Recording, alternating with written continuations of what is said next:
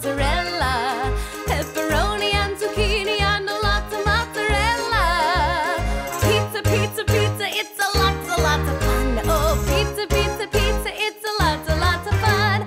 Pizza, pizza, pizza, it's a lots of fun. Oh, pizza, pizza, pizza, it's a lots of fun. Considered the oldest family name in Chicago pizza, Lou Malnati's is as rich in history as its pizza is in flavor. Lou got his start in the 1940s working in Chicago's first deep dish pizzeria. Lou Malnati took his pizza expertise to Lincolnwood, a northern suburb of Chicago, where he and his wife Jean opened the first Lou Malnati's Pizzeria on March 17, 1971.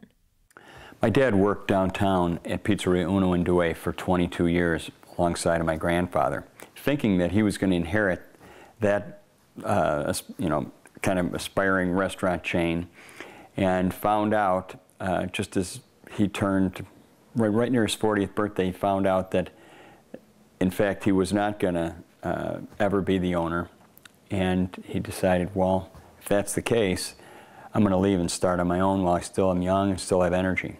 So he decided, you know, I'm going to start a whole new deal. I'm going to start in the suburbs versus in the city. And it was about 14 months later that he opened in Lincolnwood. And it was, it was funny because we opened on St. Patrick's Day, so it was an Irish holiday in a Jewish neighborhood, and we were opening an Italian restaurant. And back then, that was, restaurants weren't on every corner like they are today. I mean, we're talking almost 40 years ago. And it was a big deal in Lincolnwood. People lined up out the door, down the block, around the building. They really welcomed Lou Malnati's into the neighborhood, and people came from far and wide to eat Chicago pan pizza in the suburbs. I remember going over there. We had a pre-party, and we were able to invite all of our friends. So I invited like my group of kids that I was playing basketball with, and we went over there for the pre-party.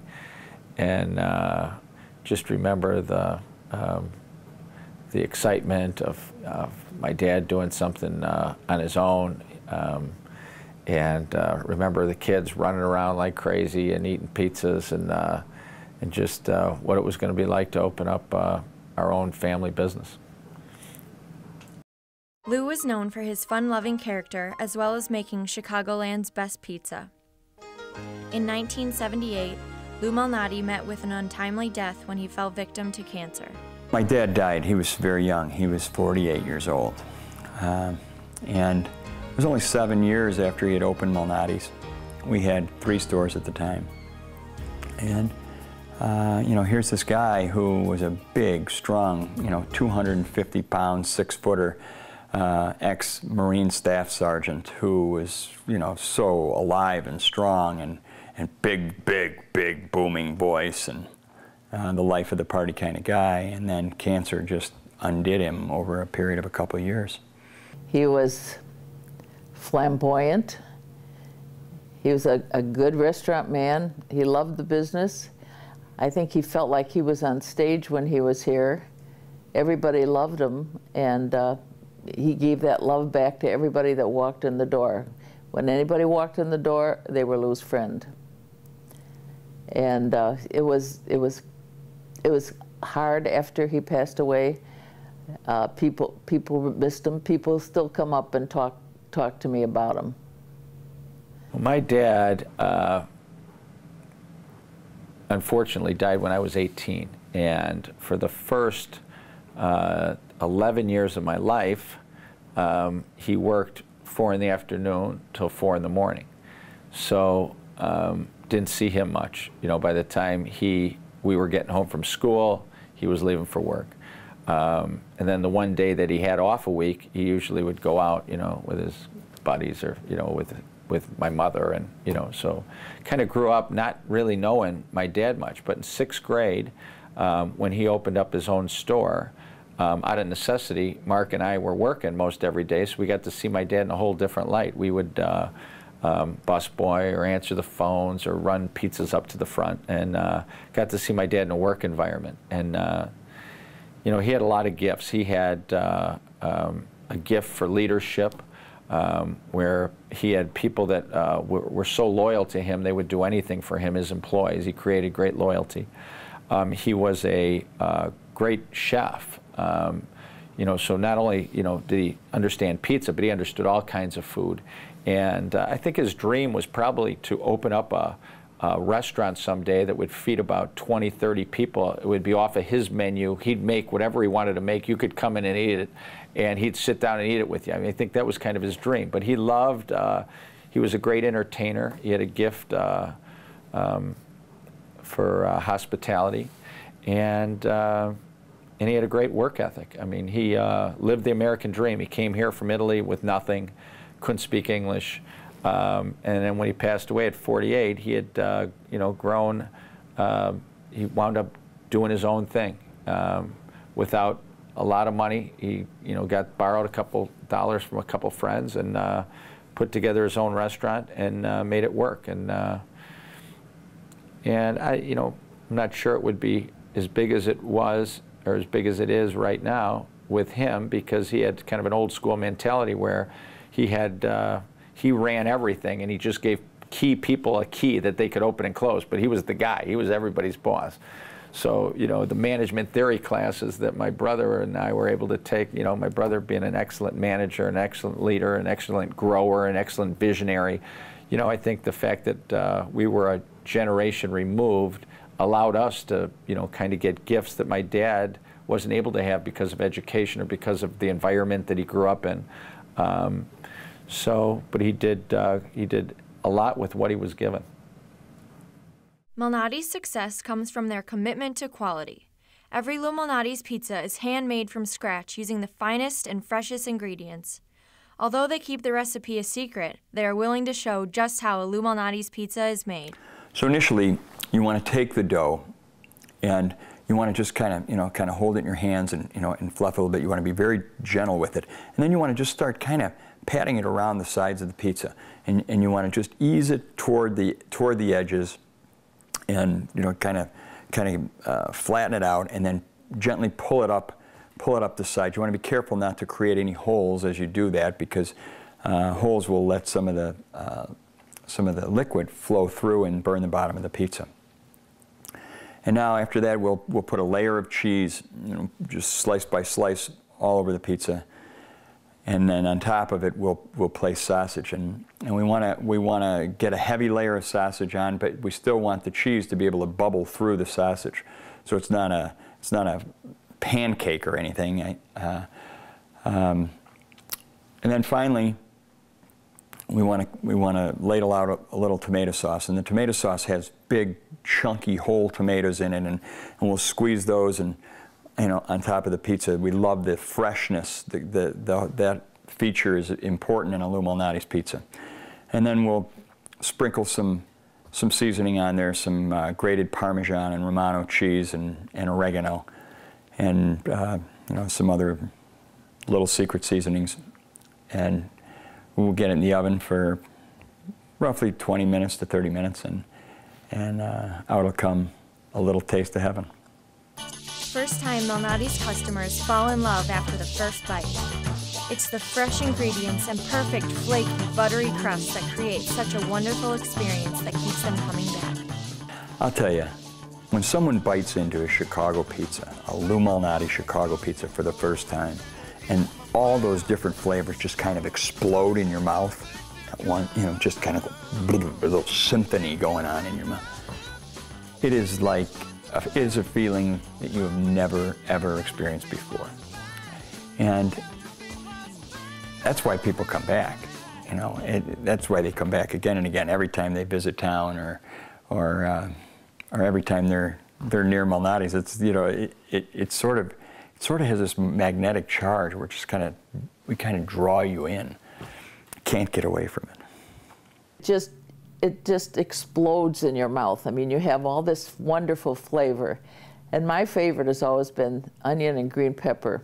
It's a wonderful flavor, and the cheese just melts in your mouth, and the crust is wonderful. And you have to taste the crust, because when the crust is good, the pizza's good. It's just, it's a wonderful, wonderful thing. I love it. I've been eating it all these years, and I can't go more than 2 or 3 days without having pizza. When you taste it, it's fresh. And you get all these kind of like hits of flavors, depending on what you order and what you like, but whether it's, you know, the texture and the taste of that dough, that's kind of flaky yet a little crunchy, and the gooiness and the salt of the cheese and the sweetness of the tomato. And the sausage, it's not like a spicy, you know, hot kind of sauce. It's just, it's a mild but has a little, you know, something to it. And so you kind of get all these explosions in your mouth. And for me, you know, when I started eating it, it was like, oh, I just can't get enough of this, you know, and probably weighed 50 pounds less too at the time. But that's what happens when you're around pizzerias, for good pizzerias for 20-some years. So it just, I think, just, you know, excites all the taste buds in your mouth and gets them going. So for me, when I was at college, there was no shipping, you know, back then. You know, you could take a pizza back with you or something, but I couldn't wait till I got home from college, because the first thing I did is stop at the Lincolnwood store. My dad would always be there, order a small pizza, and just devour it. You know, and everybody's got their favorite ingredients. At the time, mine was cheese and onion. I just wanted cheese and onion. And just thinking about it, and you know, the smell that permeates like the outside of the store when you walk in, you just smell it and you crave it, and that feeling's never gone. You know, I eat it 3 times a week now, and you know, enjoy it as much as I did the first time I ate it. But there's nothing quite like eating, you know, the perfect buttery, gooey, sweet taste of a Lou Malnati's deep dish pizza. With Chicago being one of the best cities to eat in, Malnati's is faced with lots of competition, especially in the pizza industry. So what separates Lou Malnati's from other pizzas? I think the thing about Lou Malnati's, why we're different, one is our crust. That's what a lot of our customers say. And there tends to be a flaky, crispy, yet not too hard. It's kind of interesting. It's got this crunch to it, but it's flaky at the same time. And so I think that's one of the reasons, and the second most common reason I hear is our tomatoes. And we go out to the growers, in the case of tomatoes in California, every year we send a crew out there to wait for the tomatoes to be, you know, the reddest, the sweetest, as good as they can be, and we say, okay, pack our tomatoes right now for the year. And we'll pack, you know, hundreds of, you know, I mean, we'll pack for days out there to give us the number of cans of tomatoes we need for the year. We have a single person in Wisconsin that makes all our cheese, all our mozzarella cheese. And not only does he make our cheese just for us, but we are probably 50% of all of his business, so that he's very invested making sure that he does it exactly the way we like it done. And when we visit him, you know, he's telling us all the different things that they are doing, and we're telling him exactly what's been going well and, you know, things we have to tweak. But, you know, when it comes to mozzarella cheese, we have it now that we have the exact fat content that we want, you know, to, you know, the, you know, 100th percentile. We know exactly the date that we want the cheese to be sliced. We know exactly the time frame that we want to use that cheese. And again, you know, I don't think many people are going to that type of extreme. So we have wonderful people that work with us, and they make the pizzas with love. I think that, and we have never changed our recipe. We have always used the best ingredients, and I think that's what it comes down to. The pizza has become so popular that starting in 1987, Lou Malnati's has shipped its pizzas all over the country. The company now ships more than 250,000 pizzas throughout the year. People kept coming into the restaurant and saying, oh, I got to take pizzas to New York, I got to take pizzas to Los Angeles. And Rick said, you know, why can't we figure out a way that we can ship the pizzas? Because it would be a lot easier. You know, Lou to Go was, you know, just an idea that blossomed out of noticing how many people would come into our stores, and we had, again, an innovative idea. We had a box made so that you could fit our small pizzas in a box. So people would come in, and there were 5 pizzas that would fit in that box, and they would take frozen pizzas, put them in the box, and take them to O'Hare and fly all over the country. And right at that time, FedEx was a company that was, you know, competing probably with UPS, but their deal was everything next day. So now all of a sudden you weren't doing UPS ground, you know, kind of, you know, 3 or 4 days around the country. You had this company that was shipping things next day. Lou2Go is a tremendous concept that was developed probably about, oh, I'd say we've been doing it 15 years, 20 years now. And people were taking pizzas on airplanes and taking them to their friends around the country, and we were packing them up in boxes for them, and we thought, you know, maybe we could make a little cottage industry out of this. And so one Christmas, my brother decided, I'm going to just start you know, having all our staff talk about this and give people an opportunity to ship pizzas all over the country in time for gift giving at Christmas time.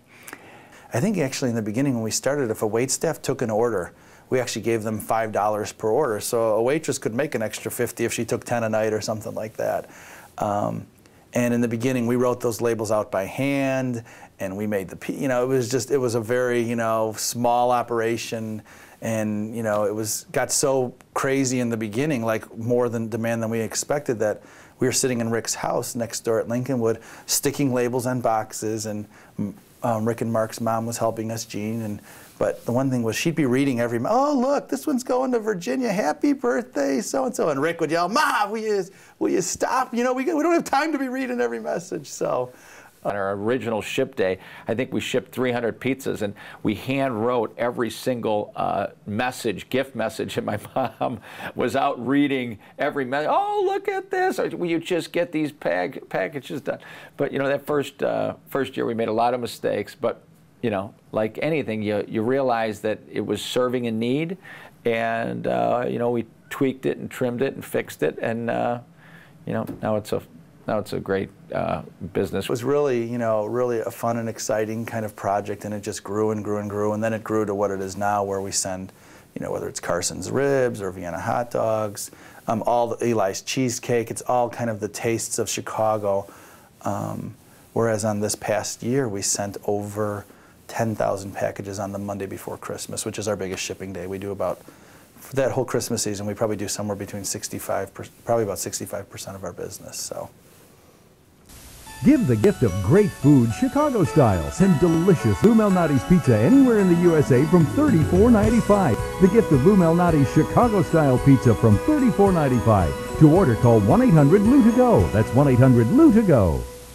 Lou Malnati's takes pride in their reputation and values. When you work for Malnati's, you become part of a family that truly cares, and not only for the customer satisfaction, but also for their entire staff. I've worked for 27 years. My older brother was the first one in our family to work there, and he just actually reached 30 years this year. But I have 4 siblings, and all of us have worked there. A couple of my cousins have worked there. My wife and her sister and her mother have worked there. And so you see pockets of families throughout our company. And that happens from the kitchen to the wait staff to the phone staff. It's just, you know, and in some cases, we're in our 3rd generation. We've had, you know, grandmothers, mothers, and kids now working at Malnati's. And that, I think, describes what it's like working at Malnati's. It's a family. You know, I think the environment around Malnati's, whether it's in the office or in one of the stores, is, you know, it's just it's an environment of camaraderie, of teamwork, of community. And people are committed to working with each other, to sharing the truth with one another, to you know, pushing back on one another, to helping each other grow. And that's an important component of who we are and what it means to work in this company. And we go to great length to kind of help people develop those skills. You know, you always feel like you have people on your side there. There are people there for you when you're, you know, whether it's work-related things or out of work, you know, related things. People are just there for each other. And, you know, and the restaurant industry is kind of crazy. It's kind of, you know, up and down. It's either too busy for the amount of people to handle or not enough. But you kind of go through a war together, and the people who make it out on the other side are that much closer together. But we do lose a few along the way too, I've got to be honest. But anybody who's around and been around forever, I think just feels like, you know, it's just a place where they belong and where they feel like a part of a great team. Whether it's visiting the restaurants weekly, ordering carryout, or having the pizza shipped across the country, Lou Malnati's customers are as loyal as any. You know, it's really interesting. We did this Bobby Flay thing, you know, with the Food Network about a year and a half or 2 years ago, and we'd sent out like an email to people. You know, they didn't know what it was. We didn't know what it was. It was a Bobby Flay throwdown, and so we just invited them to come. And the amount of people that came in the middle of the week during a work day and wanted to be part of it was just amazing to me, and how passionate and kind of crazed they were about Malnati's. And one of the guys I personally know because I coached his son, and he's just an ambassador for Lou Malnati's. He's never worked for Lou Malnati's. He just had it growing up his whole life, loves it. Anytime he runs into somebody new or somebody from out of town, it's the place he has to bring them. And you know, he promotes us better than maybe some of our own people do, even because he just loves Malnati's. And so we have that kind of following and that kind of fan base, and it's great, you know. I mean, and you know, I think it goes hand in hand. We love our customers, and then in return we feel loved back by, you know, we've been accepted by so many different communities. We're in, you know, 20-some different communities in the Chicagoland area. So. For the past 38 years, Lou Malnati's has hosted an annual one-day event to raise funds for cancer research. One of the real neat parts about, you know, owning your own business is that, you know, you carry on traditions and you create, you know, new types of traditions. When my father was alive, he was friends with Brian Piccolo, and Brian Piccolo was a guy who played for the Bears, was best friends with Gale Sayers, and you know, this goes back a ways, but Brian Piccolo wound up dying from cancer. So when Piccolo died, he was such a young man, you know, just, you know, stolen, his prime was stolen from him. And my dad thought, you know, this would be a tremendous way to honor Piccolo, to have a party that would raise money for, to send a boy to Wake Forest University in his name. And so the first year we closed the restaurant down on a Monday night, invited all our friends, and all the players came out from the team, and it was just a raucous, good time party. People paid $25 or something, and they were able to raise about $25,000 to send to Wake Forest University in the name of Piccolo, send a boy. And that was enough back then to pay for a 4-year scholarship. In the years following, the event grew, and they were able to also raise money for cancer research. And as it evolved, and you know, and now it's been nearly 40 years, we raise money specifically for cancer research, and we fund Northwestern Memorial Hospital in the city. We send money to Children's Memorial, and also a little bit to Gilda's Club. We gave it here to Northwestern Memorial because we felt that if any of our friends or anyone that we knew that needed help could go there for cancer and get great doctors, and this has continued ever since then. Over the years, we've raised over $2 million for cancer, and we now are supporting the Brain Institute for Cancer Research down at Northwestern Memorial, and Dr. James Chandler is one of the co-directors, and he's one of our big promoters, and he is on our board, and we have wonderful people on our board who work very hard every year to raise money, and we have an annual dinner, and the last 3 years we've had Second City with Jim Belushi, Jeff Samarjan. Every year we try to raise money and give a little bit back to to fight the disease that killed Piccolo back in the day, and then also killed Lou Malnati. In 1996, after 9 successful restaurants, Lou Malnati's opened up their 10th restaurant in Lawndale. However, there was something different about this one. We also have been able to do something with an impoverished area of Chicago that's Lawndale, and Lawndale was a thriving community before Martin Luther King got shot. And at that time, the residents kind of burned down. The neighborhood has never come back. It was one of the poorest neighborhoods. It was in the top 10% poorest neighborhoods in the country, not in Chicago, not in the country. And it was one of those neighborhoods that back in the 60s with the riots, the race riots and all that, used to sell jewelry, and it was jewelry stores and things like that, got burnt out, and then they just left it. They didn't rebuild. It's, I think, one of Mark and Rick's, it's a dedication for them to give back to the community over there. And it's kind of fun to go over there and work once in a while. The help are wonderful. The people that come in are great. Lawndale came to us and said, You've got 9 restaurants so far. I've polled my entire community, and the thing we really need in this community that's trying to kind of dig itself out from you know, kind of a poverty, kind of under-resourced situation down there is a neighborhood that got devastated during the Democratic Convention riots, you know, back in the 60s, and hadn't really rebuilt itself yet. And said, you know, we need a family restaurant. What would you do? What would you guys consider opening your 10th store and kind of tithing it back to the community, honoring the Old Testament principle of tithing? We had a group of African-American women that moved with my father from Pizzeria Uno to Lou Malnati's in Lincolnwood. And those women's homes were in Lawndale. So when we went back to Lawndale, it was not only giving back to the community, but it was giving back to our employees. And those same women were so delighted to see a family restaurant open up in their community, and it was Lou Malnati. So we were giving back to the community, giving back to them. And those are things that are, you know, unique about owning your own business and able to do things that you like to do.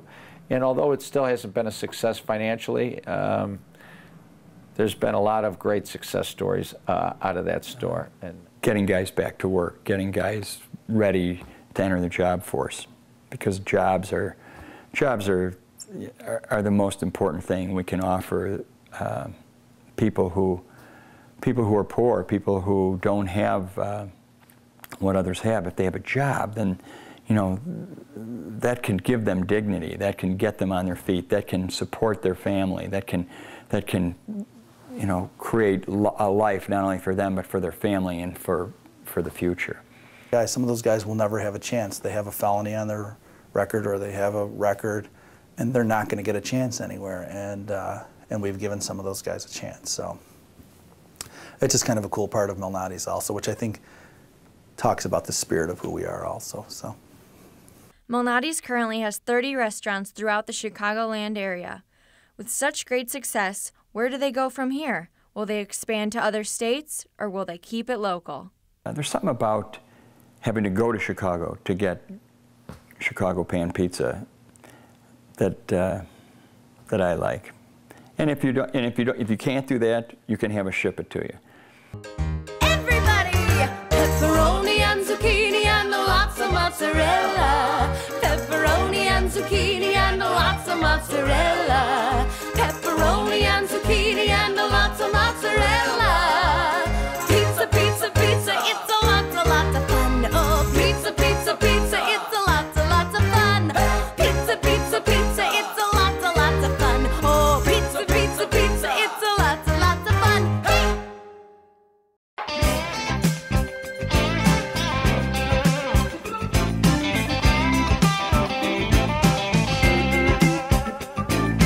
Baseball season's underway. Well, you better get ready for a brand new day. Hey, Chicago.